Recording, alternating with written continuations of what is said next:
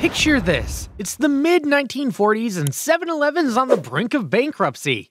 The convenience store chain has been struggling to keep up with competition from other retailers, and it seemed like the end was near. But then, something unexpected happened that would change the course of 7-Eleven's history forever. A simple snack saved the day.